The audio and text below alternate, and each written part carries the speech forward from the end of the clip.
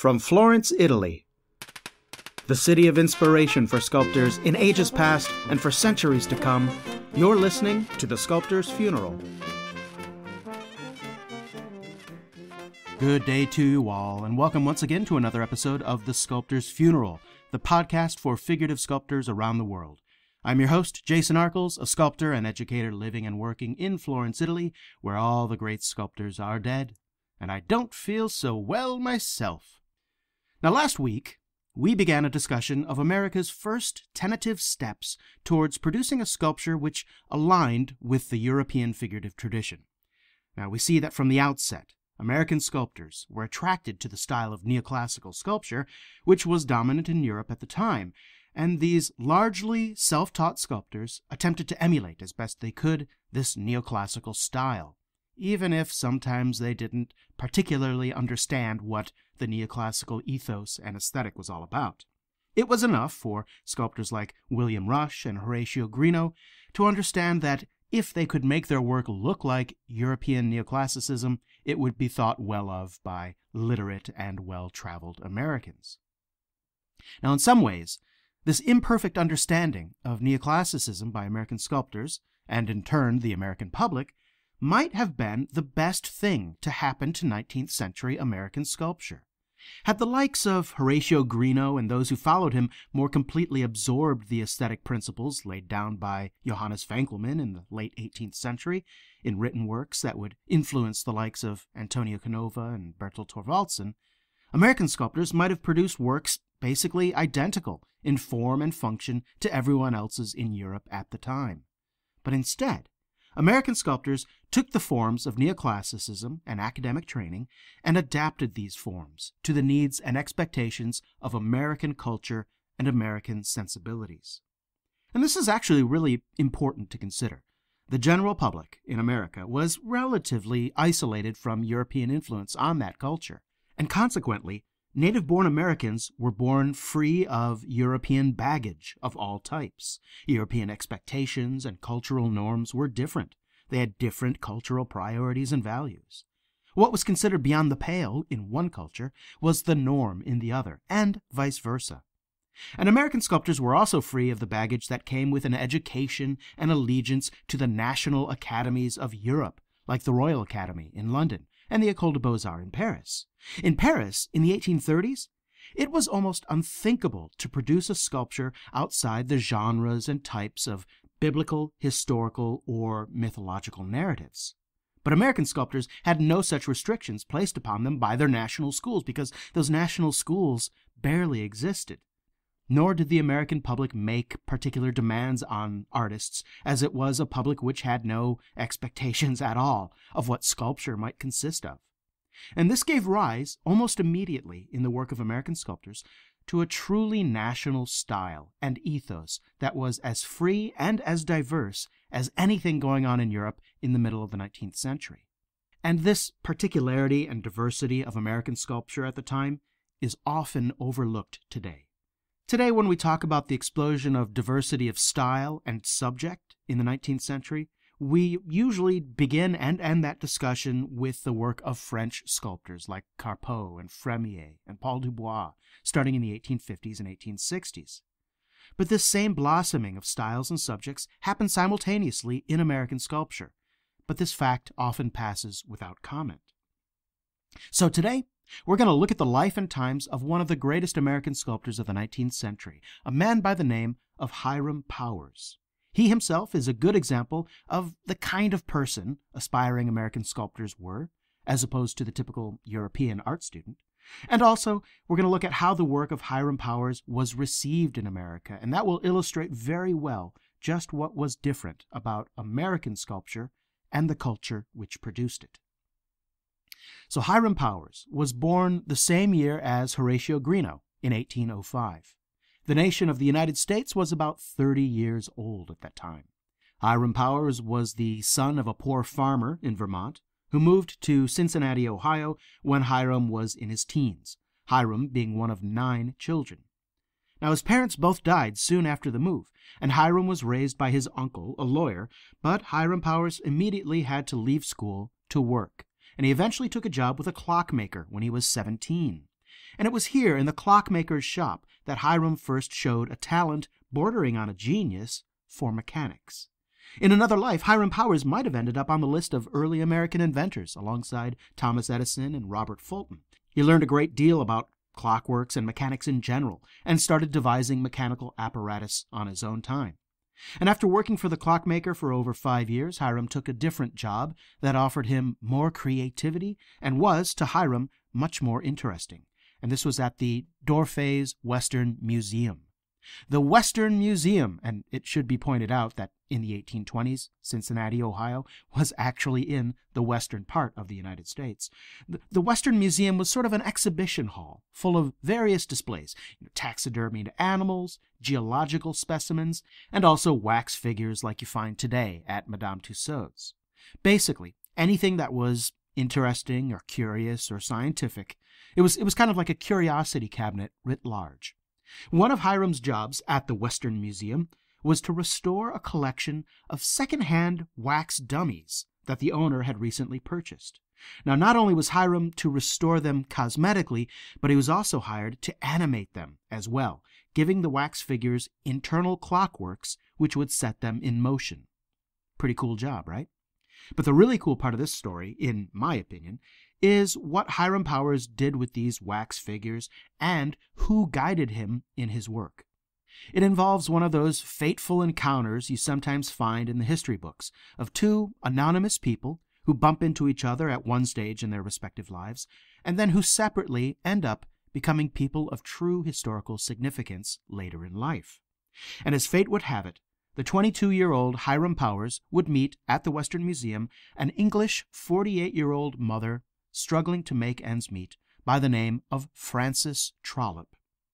Frances Trollope, also popularly known as Fanny Trollope, would in a few years become one of the 19th century's most prolific writers, famous for her candid and penetrating travel memoirs and observations of life and culture in various nations, including Germany, the United States, and Italy. She would also be the author of the first abolitionist novel, a work which directly inspired Harriet Beecher Stowe to write the novel Uncle Tom's Cabin, which, of course, is the book which Abraham Lincoln called the book that started this great war. The book that made Fanny Trollope a household name was published in 1832. It was called Domestic Manners of the Americans, and it's a blunt critique of American culture that was widely read in Europe and widely criticized in the United States. For some reason, Fanny Trollope's books are not read that much anymore, but they are full of contemporary insight. They're a compendium of valuable information for students of the 19th century. There's lots of fantastic character sketches and anecdotes of significant figures of all sorts, because Fanny Trollope was at the center of literary and cultural life from the 1830s to the 1860s. But in the 1820s, she was just another struggling immigrant with several mouths to feed. Now, when Fanny Trollope and Hiram Powers met, the two hit it off, and they would become lifelong friends. Fanny, like many people who met Hiram Powers, was attracted to his easy manner, his high energy, and his talkativeness, as well as his intelligence and his ingenuity. And it was Fanny who suggested to Hiram a possible tableau in which to put his clockwork wax figures. She thought that the figures would be excellent in portraying scenes from Dante's Inferno. Now, Hiram Powers was not too familiar with Dante, so Fanny Trollope described several scenes from it which struck Hiram's imagination, and Hiram attacked the theme vigorously. Now, unfortunately, Hiram Powers' waxwork Inferno doesn't survive, but by contemporary accounts, it was a smash hit at the Western Museum. It became so popular that a wire fence had to be constructed around the exhibit to keep the crowds from pushing too close. And, I love this part, for an added effect, Hiram Powers electrified that fence so that the people touching it would receive a shock, which the crowd apparently thought added a touch of realism to the hellish scenario and would intentionally touch it for that added extra effect of realism. Now, waxwork dummies in a museum of curiosities is not the usual route towards a career as a neoclassical sculptor. But the refurbishing of these dummies did apparently awake in Hiram an interest in modeling. And the real lightning bolt came one day when Hiram went to visit the studio of a local sculptor, the German-born Frederick Eckstein. Now, Eckstein's father had been the court sculptor to Frederick the Great of Prussia, and both father and son were among the founders of the Pennsylvania Academy of Fine Arts. And Frederick Eckstein took in pupils, and eventually opened a small and short-lived Academy of Fine Art right in Cincinnati. Now, right around the time that Hiram started receiving lessons from Eckstein, Eckstein was carving a few marble portraits. One was of the ever-popular Marquis de Lafayette, and the other of President Andrew Jackson, and Eckstein was carving that portrait from a life mask. This experience seized Hiram Powers with the desire to become a sculptor himself. Hiram Powers was a pupil of Frederick Eckstein for several years, learning modeling, casting, and carving, and he gained a local reputation as a very competent sculptor, as well as an inventive mechanic. Eventually, Hiram's talent drew the attention of a local wealthy patron of the arts, who encouraged Hiram to try to make his fortune in the nation's capital, Washington, D.C. He even funded Hiram's trip and gave him letters of introduction to important contacts in Washington. And so, in 1834, at the age of 29, Hiram Powers, who by this time was married and had a child, moved to D.C. Now, if you remember from the Horatio Greeno podcast from last week, there were not a lot of sculptors working in the United States at this time, and just as few active patrons of the arts in the 1820s and 1830s. And in 1834, when Hiram Powers moved to Washington, Horatio Greeno was already working in Florence.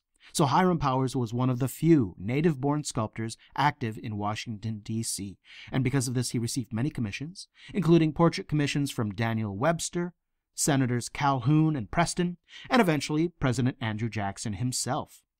And if you go to the website, thesculptorsfuneral.com, and go to the image gallery for this episode, which is episode number 61, you will see Hiram Powers' bust of Andrew Jackson. And it's a remarkably naturalistic portrait, even if it is pretty incongruously set on a torso swathed in classical drapery. Now, this classical pastiche was the style of the times for portraiture, although the classical togas on these portraits were usually balanced by a slight classicizing of the facial features of the portraits themselves, right? So if you look at a standard portrait from the 1830s by, say, Lorenzo Bartolini, the classicism works because it's not just in the drapery and the dress. It's just not the drapery that's classicized, but it also involves facial features. In short, classicism informs the entire work.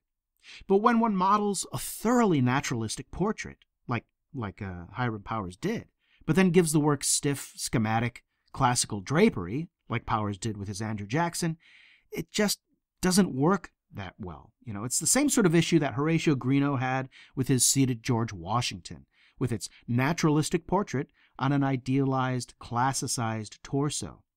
The classicism becomes a pastiche rather than acting as a guiding principle or ethos. Now, classicism and naturalism are really apples and oranges, but you can blend them in a single work. But it has to be done just right, very subtly and very uniformly, or else it just doesn't work.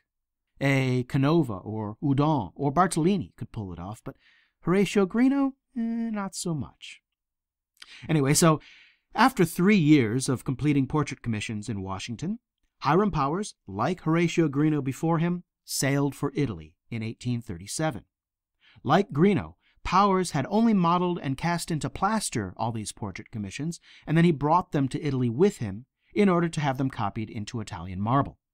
Powers settled in Florence, where he, of course, met and became friends with Horatio Greeno, who was at the time finishing work on his George Washington. And, like Horatio Greeno, Hiram Powers settled into a career making portrait busts for the elites on the Grand Tour. But that's not all Hiram Powers did, of course. On his own time and on his own initiative, Powers turned his attention to several subjects. One subject was the ideal, first in busts of mythological figures like Proserpina and Ginevra, but also in full-length nude figures, a genre he had seldom seen in the United States, but which, of course, pervades the streets and museums of Florence. His first major attempt at an ideal nude came in the early 1840s, and it's a statue called Eve Tempted. We see Eve holding an apple in her hand, and a serpent coils around the tree stump, which acts as a support for the figure. It's a very simple pose and a very simple idea, but it is done exceedingly well.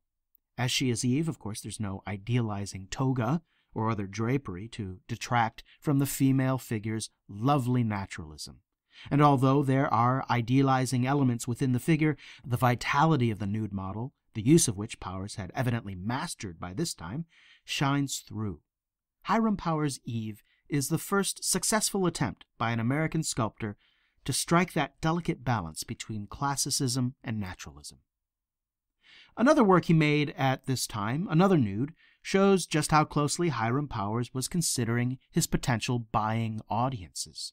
After his Eve Tempted, Powers modeled a male nude youth holding a conch shell to his ear. It's a fisher boy. Now, the genre of the fisher boy in sculpture had met with very recent, very big success in Paris, both with the groundbreaking Neapolitan fisher boy by Francois Rude and the fisher boy dancing the tarantella by Francisque Duret, both in the early 1830s. But rather than rendering his fisher boy with a lively naturalism, as Duret and Rude had done, Hiram Powers' fisher boy is more Greek than Neapolitan. A slender, ideal youth in a slight contrapposto, full of grace. It's really an Italian late neoclassical response to the new romantic naturalism arriving from Paris in the 1840s. Now, at the same time Powers was exploring idealism in the nude figure, he was also experimenting with technique and developed not only unique methods, but also he invented the tools he needed for his unique methods. Powers developed a method of working directly in plaster, not clay, for his original models. He would build the forms up right in plaster, even while working from living models. For him, this saved the time and expense of mold making and casting, and as these ideal figures he was experimenting with were not commissioned work, he was paying for them out of pocket. And with a wife and by now 4 children, Powers needed to economize. But to work in plaster as effectively as clay, Powers also developed special files and rasps of his own design, even patenting a perforated rasp which prevents plaster from building up on the teeth of the rasp, and it's a type which he invented, but is still in very common use today. Although his Grand Tour portrait busts did provide an income and his nudes were widely admired by all who passed through his studio, Hiram's first figures did not find a buyer willing to commit them to marble for some time. In 1843, after Hiram had been living in Florence for more than 5 years, he was actually reacquainted with an old friend who had relocated to Florence, none other than Fanny Trollope, who was by now a famous writer. Trollope was dismayed at Hiram Powers' situation, and it just may be that Fanny Trollope suggested or otherwise influenced Hiram Powers' next choice of subject in his exploration of the ideal nude. Now, Fanny Trollope was a strong and vocal social activist and abolitionist, and her anti-slavery novel had been published several years before she settled in Florence. In 1843, soon after Fanny Trollope's arrival to Florence, Hiram Powers addressed the issue of slavery in sculpture with a work called The Greek Slave.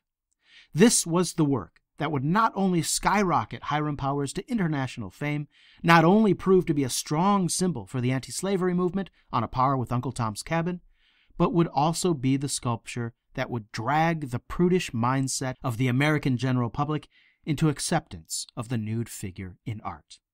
And we'll hear all about it when the sculptor's funeral continues.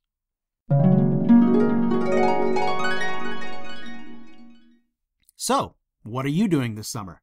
Going to the beach, or maybe to the mountains? Or maybe you haven't made your summer plans yet. Well, buddy, I sure have. I'm going to attend the premier event of the summer for figurative sculptors. I'm going to lead an elite cadre of students into the realm of Michelangelo, Bernini, and Rodin. That's right, I am going to carve marble. And you can too.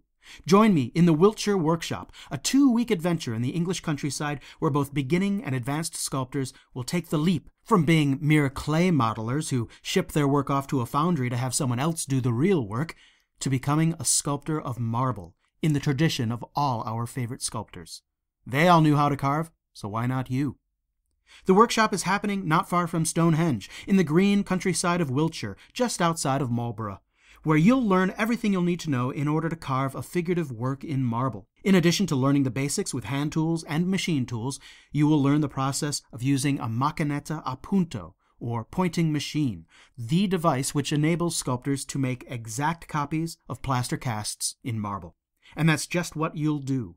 Choose from a selection of plaster casts taken from the work of master sculptors of the past, Bernini, Houdon, Michelangelo, and more, and create your very own true and faithful copy to keep. Not many people can claim to own their own mask of Bernini's St. Teresa or Michelangelo's Dying Captive in Carrara marble, and even fewer have made it themselves. But you can be one of them. And the workshop just isn't for sculptors with experience. Even complete beginners and non-sculptors can create a marble work of art in 2 weeks' time. We proved that last year. It can be done. And for those of you who have no experience in carving, well, I'm going to let you in on a little secret. It's actually pretty simple. You just need the right tools and know how to use them. And that's what this workshop is designed to give you, the knowledge of carving and pointing. And after these 2 weeks, you will be fully equipped with the know-how to carry on carving independently in marble and stone. You'll be able to produce work that will stand out from all the other sculptors who limit themselves to bronze. And in a tight art market like ours, every bit counts. All the information for the Wiltshire Workshop, which starts August 8th, can be found at our website, thesculptorsfuneral.com. There's space for just 12 people on this workshop, and the sign-up deadline is June 1st.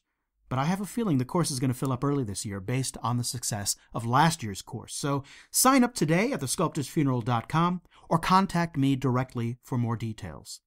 The Wiltshire Workshop 2016. Become one of the few figurative marble sculptors out there and follow in the footsteps of the old masters. Check it all out at thesculptorsfuneral.com, and I'll see you in jolly old England. So Hiram Powers achieved international fame with his statue of the Greek slave. Now why?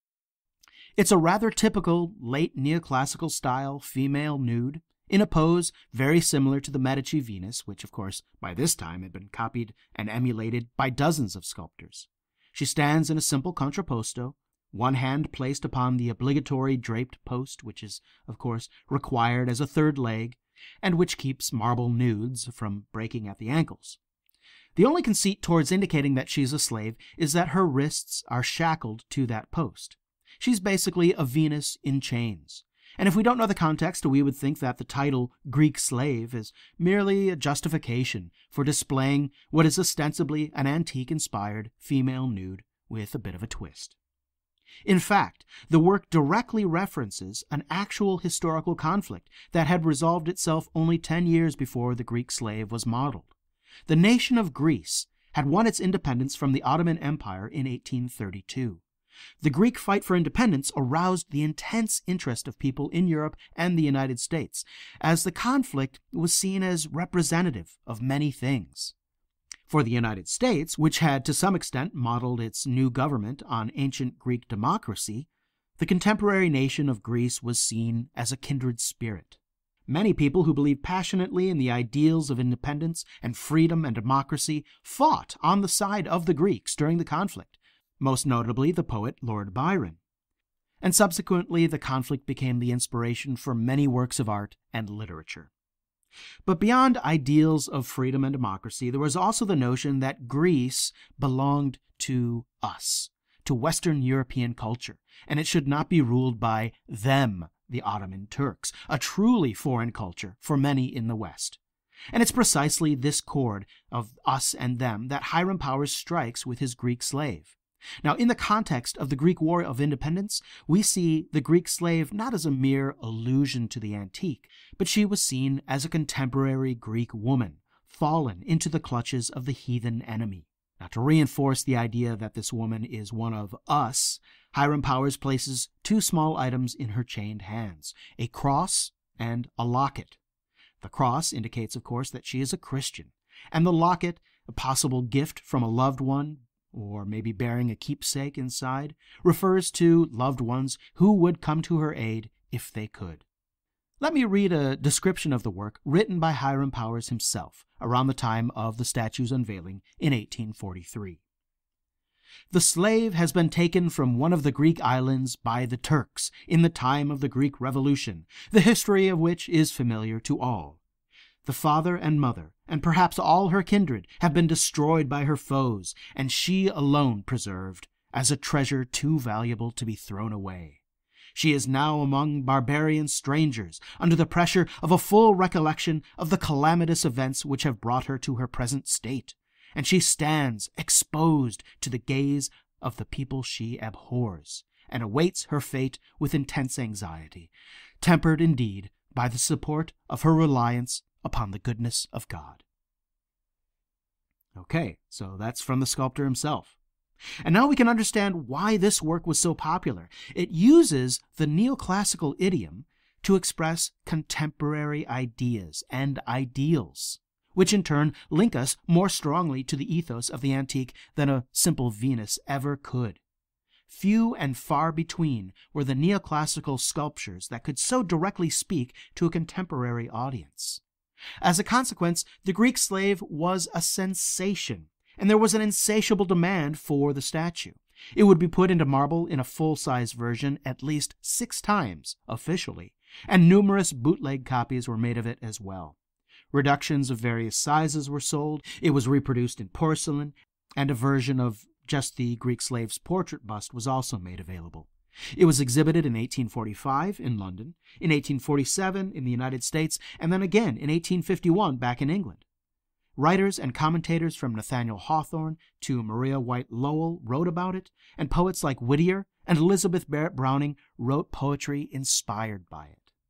And in America, and for Americans, the work naturally had an added significance and relevance, coming as it did right before the Civil War in the United States, with the abolitionist movement growing stronger every year, matched in vigor by pro-slavery sentiment. The Greek slave was a perfect propaganda piece for the abolitionists.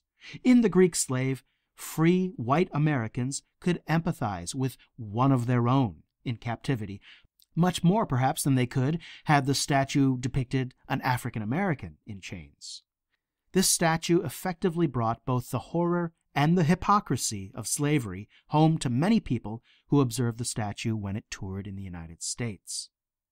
Now for my money, this work, The Greek Slave, is one of the best examples of neoclassical sculpture I can think of. And when I mean best, I mean most true to the ethos of neoclassicism. Now sure, Canova was certainly a better sculptor, technically, and Thorvaldsen was more true to the antique style. But Hiram Powers' ability to unite classical and contemporary ideals in a single form, leading the viewer past the mere physicality of the nude figure and into the realm of the ideal she represents, might make it the best example of true emulation of the Greeks, according to the theories of Johannes Winckelmann. And that's all fine and good, of course, when you've read your Winckelmann, or at least are at home in a place like Rome or Florence or Paris or London or really anywhere in Europe, exposed as one is to centuries' worth of attempts at the ideal nude from the Renaissance forward. But of course, this was clearly not the case for almost everyone in the United States who had not traveled abroad. The anti-slavery sentiment in the Greek slave was just one way in which the statue caused a commotion back in the United States when it traveled there first in 1847. The other commotion, of course, was caused by its nudity. Now, to get an idea of how the average, or even how the enlightened American regarded nudity in art, we can quote right from Hiram Powers' English friend, Fanny Trollope, who one day went to see the collection of antique casts at the Pennsylvania Academy of Fine Art, and she records her experience in her novel, The Domestic Matters of the Americans. We visited the 19th annual exhibition of the Pennsylvania Academy of the Fine Arts. One of the rooms of this academy had inscribed over its door, Antique Statue Gallery. The door was open, but just within it was a screen, which prevented any objects in the room from being seen from without. Upon my pausing to read this inscription, an old woman, who appeared to officiate as a guardian of the gallery, hustled up, and addressing me with an air of much mystery, said, "Now, ma'am, now, this is just the time for you. Nobody can see you. Make haste." I stared at her with unfeigned surprise, and disengaging my arm, which she had taken apparently to hasten my movements, I very gravely asked her meaning. "Only, ma'am, that ladies like to go into that room by themselves, when there be no gentlemen watching them." Now, it was common practice in American museums like the Pennsylvania Academy and the Boston Athenaeum that men and women would have separate viewing time for works of art which depicted the nude. It seems almost impossibly prudish and quaint, but it has to be remembered that naked flesh in America was literally nowhere to be found represented publicly. The only time one encountered the nude figure was when you encountered an actual naked person in America, an encounter which, of course, was uncommon except between intimates, like spouses and family, maybe a doctor. The extremely rare instance of encountering a nude in a work of art must have carried almost as much power and intimacy, and people at first just didn't know how to react to it. But at the same time, people knew that they should react to these works of art, as the Venus or the Apollo plaster cast that they had come to see had been advertised to them as representing the greatest masterpieces of European art. So going to an exhibition with a group of friends or peers, one might be expected to express some sort of opinion or admiration for what one was looking at, which would, of course, reveal one's learning and worldliness, or lack thereof, to one's peers. But when you have little to no experience or understanding as to why the figure was nude, what else are you going to comment upon but the nudity itself? And how does one talk about that in a genteel way? And wasn't such talk, no matter how delicate, simply improper conversation in front of members of the opposite sex? We need to take all of that into account. It wasn't so much that the average American was scandalized by a statue's nudity per se. Separation of the sexes was merely a way of avoiding embarrassing social mistakes in what was a completely unfamiliar social situation for everybody. So in that context, I can actually appreciate the voices who decried the nudity in art, because at least they were giving their honest opinion and not feigning appreciation, as many did publicly, but who would then express their bemusement privately. The classical and neoclassical ideals which ideal nudes strove for were largely lost on the American public, who had no experience and little guidance in looking past the material nude towards loftier sentiment. So it was inevitable that what many saw in a Venus or an Adonis was nothing more than an exposure of flesh, ostensibly for the sake of exposing flesh, and therefore lascivious. But Hiram Powers' Greek slave changed all that. In terms of motive, the Greek slave is practically the opposite of the Venus from whom she takes her pose. The Greek slave is not an unashamed, nude, pagan goddess of love. She is a faithful Christian, unclothed not by choice, but stripped of her garments against her will by her heathen enemies. Her nudity, then, becomes not a subject of scorn, but one of pity.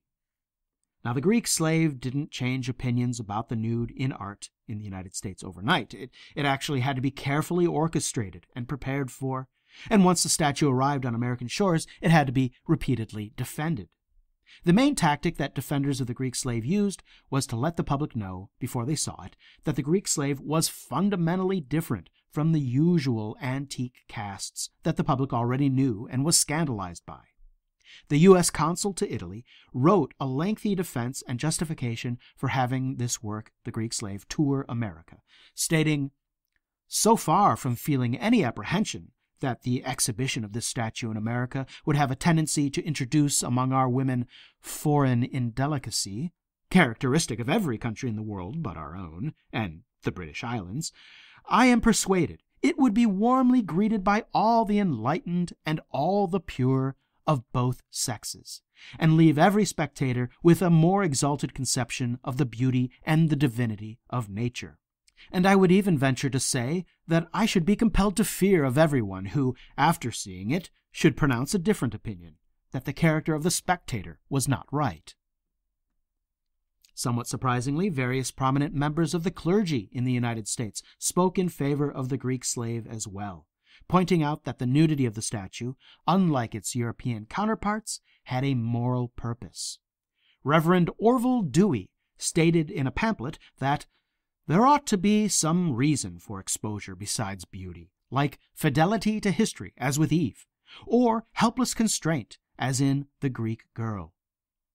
He went on to contrast it to the Medici Venus, saying, "Unlike the Greek slave, a Venus has no sentiment but modesty. She has neither done anything, nor is she going to do anything, nor is she in a situation to awaken any moral emotion. Now, when the statue finally arrived in 1847 and was put on display at the National Academy of Design in New York at the annual exhibition, it was placed on a revolving pedestal so that it could be turned for different views and different effects of light, but also because it was placed with a large velvet curtain behind it, so that spectators who wished to see other exhibits in the same room would not be unwillingly exposed to the nudity of the Greek slave. Now, the curtain was largely unnecessary, however, as the Greek slave drew in hundreds of viewers every day, some traveling hundreds of miles to see it. One magazine reported the general reaction of the audience. "It is most curious to observe the effect produced upon visitors. They enter gaily, or with an air of curiosity. They look at the beauteous figure, and the whole manner undergoes a change. Men take off their hats. Ladies seat themselves silently and almost unconsciously, and usually it is a minute before a word is uttered. All conversation is in a hushed tone, and everybody looks serious on departing." Another reporter wrote that one is scarce conscious of gazing upon a nude figure, clothed as the poor girl seems in the love and the sorrow of the angels. Now, the success and the acceptance of the Greek slave was such that after its initial exhibition in New York, it went on to be shown in Washington, Boston, Springfield, Salem, Providence, Portland, and even to Cincinnati, Hiram Powers' hometown. The reception of the statue in these places was never unanimous in praise of its virtues, but the tide had definitely turned for the reception of the nude in sculpture. In the 1850s, the work began to appear in reduced scales, as I mentioned, in alabaster and ceramic versions, to be bought and displayed in some of the more fashionable parlors, and the writer, Henry James, remembered seeing her in his youth, so undressed, yet so refined, even so pensive, in sugar-white alabaster, exposed under little domed glass covers in such American houses as could bring themselves to think such things right. Now, like any success, the Greek slave bred imitations. In 1859, the American sculptor Erastus Dow Palmer produced a statue called the White Captive in a composition almost identical to the Greek slave, but with one chained hand behind her back for the purpose of more fully revealing the nude torso of the subject. The subject is not of a Greek, but of a young American woman taken captive, not by the heathen Turks, but by the savage Indian. And so it came to pass that the American public in the mid-19th century did come to accept nudity in art, but they did so on their own terms, and understanding that is vital to the understanding of American sculpture. To the literal-minded, practical, and pragmatic American, nudity, like everything else, must have utility, a purpose, a reason for being. Beauty was fine and good, and works of art, of course, should be beautiful, but the beauty of the figure should be subservient to the message of the work. And when you think of it, that sentiment really isn't any different from the neoclassical impulse in Europe occurring at the same time. The purpose of the ideal nude in neoclassicism is to point the viewer past the physicality of the work and into loftier sentiment.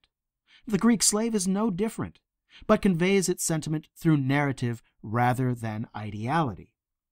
Now, the rapid succession of American sculpture which displayed the nude figure immediately after the Greek slave quickly abandoned this European ideal nude, based on the antique, for a more naturalistically rendered, individualized form, which better suited narrative structure favored in American sculpture. With this understanding, it's easy to see why the subject of the American Indian became such a popular subject in 19th century American art. The partial or complete nudity of such figures is entirely plausible within the narrative. And thankfully, the subject of the Native American in figurative art quickly evolved in the 19th century from being seen as a savage in need of taming to a subject worthy of admiration and empathy. This tradition of American art, for better or worse, still runs strong today, though the most common sentiment in these contemporary compositions depicting Native Americans usually runs towards romanticized nostalgia. As for Hiram Powers, the success of the Greek slave afforded him fame and accolades, and commissions for the rest of his life.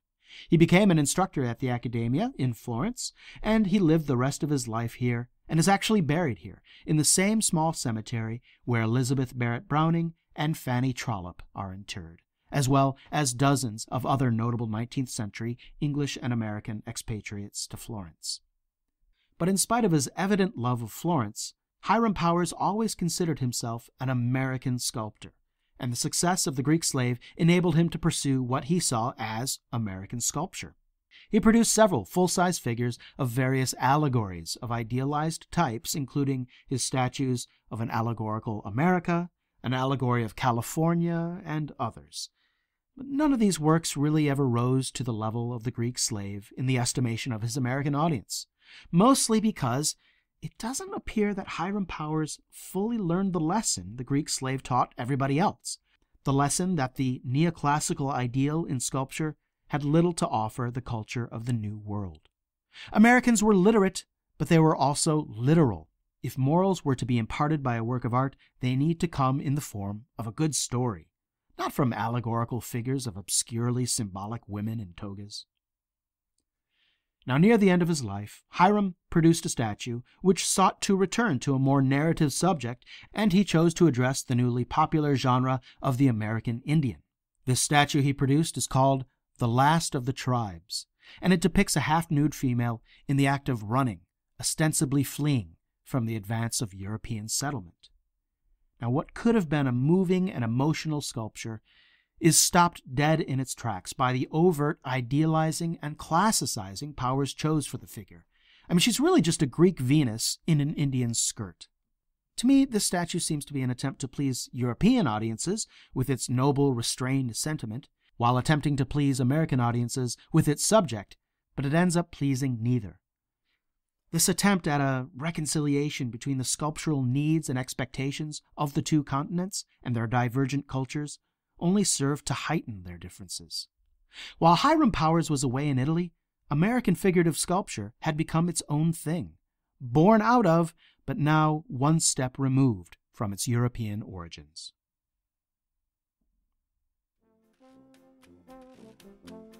I want to thank you all for listening. Now, don't forget to check out additional content at our YouTube channel for the Sculptor's Funeral and also on our Facebook group page. And at the Facebook page, you can join in the conversation, do the whole online networking thing with like-minded sculptors and sculpture lovers from all over the globe. Go ahead, ask a question, post current events, and get to know me and your fellow sculptors a little better.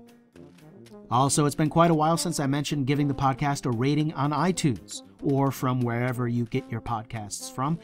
Now, rating The Sculptor's Funeral at iTunes or on your podcast app helps increase the visibility of the podcast to other people like yourselves who might want to listen in. So if you can find it in your heart to give me a rating, or even write a line or two telling me what you think about the podcast, it would be very helpful. So thanks for that. And don't forget, you can go to the website of the podcast, thesculptorsfuneral.com, where you can not only listen to the entire back catalog of episodes, but you can also visit the image gallery for this and for other episodes. And while you're there, at thesculptorsfuneral.com, you can click on the Blick Art Supplies link, which takes you to the Blick Art Supplies site, where you can support the podcast simply by buying from Blick. And for that, I thank you. Thanks again for listening, and have a productive week.